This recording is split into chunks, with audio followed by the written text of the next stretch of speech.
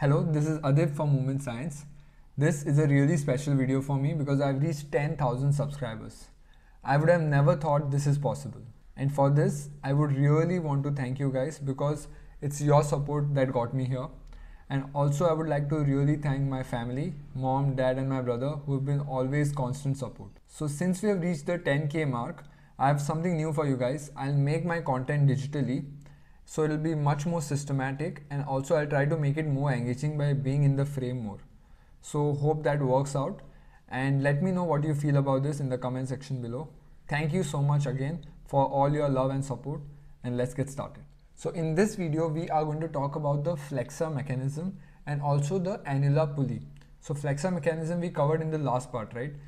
And what we were talking about there, we were saying that the flexor tendons which are there, they are supported by different structures, and that's what the flexor mechanism was all about. How the flexion happens with help of flexor tendons, but also with help of all the adjacent structures which help the tendon glide smoothly and keep it in place.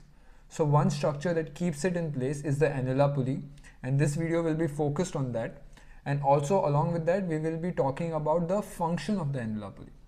So coming to the annular pulley, it is also called as the vaginal ligament, and there are A1, A2, A3, A4 and A5, total 5 annular pulleys. So these are the main 5 annular pulleys, and also a recently found one more is the palmar aponeurosis pulley. Okay, now these anatomically they vary a bit here and there, but this is what is seen in general. So that is A1 pulley is seen at the head of the metacarpal over here. A1 pulley, head of the metacarpal is over here, right? So it is seen over there. Palmar aponeurosis pulley is proximal to A1 pulley. It is not mentioned over here, but it's somewhere over here. Then there is your A2 that is present at the mid shaft of the proximal phalanx. This is your proximal phalanx, and mid shaft is somewhere here, right? So that is the A2 pulley. Then there is the A3 pulley, which is present at the distal part of proximal phalanx. This is the distal part, A3. So between A2 and A3, there is a cruciate pulley. You can see this cross right over here. That is the cruciate pulley, or also called as the crisscross pulley. So there is one C1 over here between A2 and A3. Then there is C2, which is between A3 and A4. And A4, where does it lie? Central part of the middle phalanx. This is the middle phalanx, central part. That is the A4.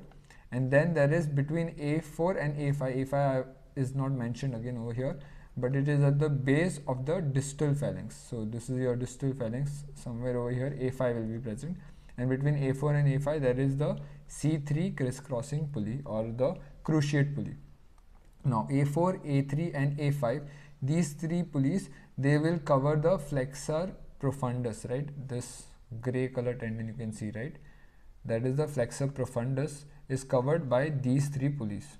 Now this is what we can see in the picture. Another thing that you might notice over here is this part of the pulley, that is the volar part, is slightly shorter compared to the dorsal part. It fans out kind of, right? And also it is slightly concave. So this shape of the roof being shorter than the base and it being slightly concave helps it to conform, as in when you flex the finger, right, the flex to the whole finger, it won't pinch with the other pulleys. It will form like a nice tunnel through which the tendon can pass, and that is another feature of our pulley. So that was our anatomy of your annular pulley. Now let's move on to the function, and we'll see what exactly is the function of the pulley. What does it do? So coming to the functions of your annular pulley, basically what it does is, as the tendon passes, right, from your finger like this, it will just keep the tendon in place by putting kind of rings around it, right? Rings around your finger to keep the tendon in place. That is the basic function of the pulley.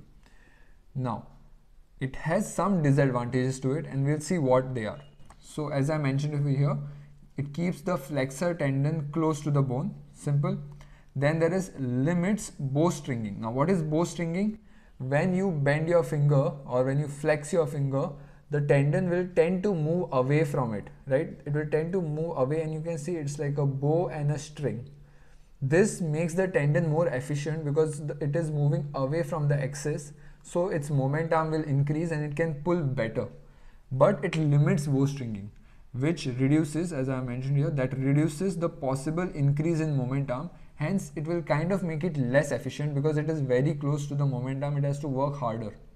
So that is like a slight disadvantage, but then it has its pros. That is, it enhances the tendon excursion. The movement of the tendon will be so smooth, it will be always in touch with the finger, right? There won't be any slipping away of the tendon, because if there is bowstringing, there is too much instability, correct? And also the work efficiency, the forces will be transmitted really better. So that is the job of your annular pulley. And another thing that we can add to this, like a clinical aspect, is the trigger finger. So what happens in the trigger finger is basically when there is repetitive trauma on your flexor tendon, this can cause nodules on the tendon itself. And also it can lead to thickening of the annular pulley. So what happens is when the tendon is there and if there is thickening of the pulley and there is nodule formed, it won't glide smoothly, right? So when you flex, it will kind of get locked underneath the pulley, and then it will be really hard to extend. So you need to slowly, passively extend the finger so that the nodule slips and unlocks the trigger or stuck flexor tendon, right? So that's what happens in the trigger finger, and it is again related to the annular pulley clinically. So that's why I thought I'll mention it over here. So that's all we have for the function of the annular pulley. Now let's quickly summarize the topic. So first we saw how the flexor mechanism has two components, like the stability part, and annular pulley was playing the major role in it, and it has A1, A2, A3, A4, A5 major pulleys.